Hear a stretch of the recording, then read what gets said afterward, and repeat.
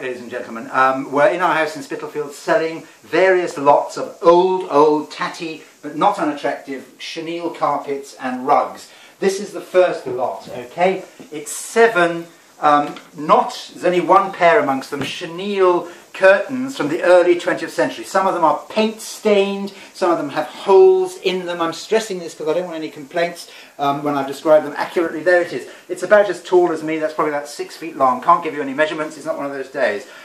Then we have this long length of, I mean, it's lovely tactile chenille. It is sort of holy and distressed here with the very old braid and ribbon. It's in 2 pieces. That's been made out of 2 pieces. This, actually, no, this is a matching pair, I think, chenille. I will hold one up for you, but this is very sort of fragile, old, frayed. But I think, you know, if you've got a distressed kind of setting, it could look pretty good. And that's been made out of 2 lengths taped together in the early part of the 20th century, I think. Ditto this curtain. This is, I think, a matching one for that one.